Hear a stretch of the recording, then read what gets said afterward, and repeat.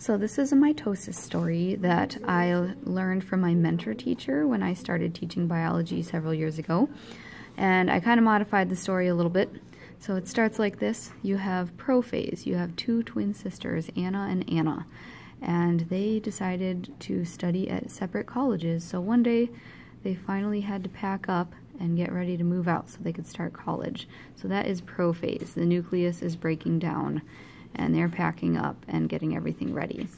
Then goodbye day came and they met in the middle to say goodbye. So that's metaphase.